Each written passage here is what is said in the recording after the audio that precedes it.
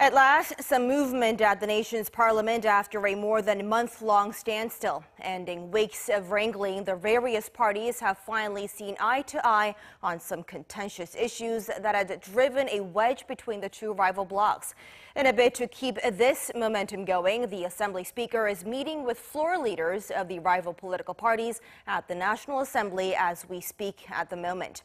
For more on this dramatic breakthrough, our Kim Min-ji tells us more. A sigh of relief at last.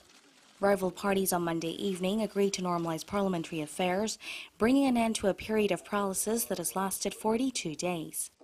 The agreement reached verbally as of now is as follows. Rival lawmakers will vote on a bill calling for a special counsel investigation into an online opinion rigging scandal, as well as the government's extra budget bill, all on Friday.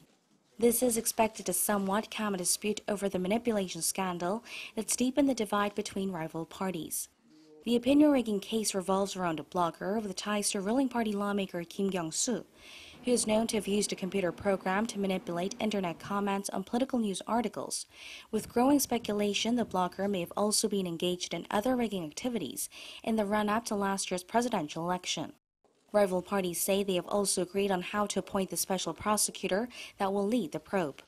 The Korean Bar Association will recommend 4 candidates, of which the opposition bloc will select 2, while the final pick will be made by President Moon Jae-in.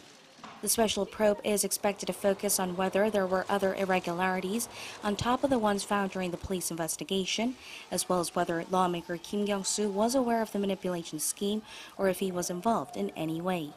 With that agreement in place, all parties were present for a plenary session to process the resignations of lawmakers running for local elections.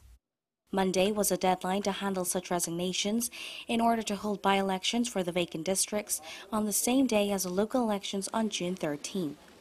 Otherwise, by-elections would have been pushed back to April next year. Although rival parties have managed to get over one hurdle, there's concern of another tug-of-war brewing this week as they go over the specifics of their agreement. But pressure is mounting on the National Assembly at the same time, with the public growing tired of the inactivity at Parliament. And with local elections less than a month away, eyes will be on how lawmakers make up for the 6 weeks they've lost and how much progress they make on the stack of agenda items that were put on hold. Kim Min-ji, Arirang News.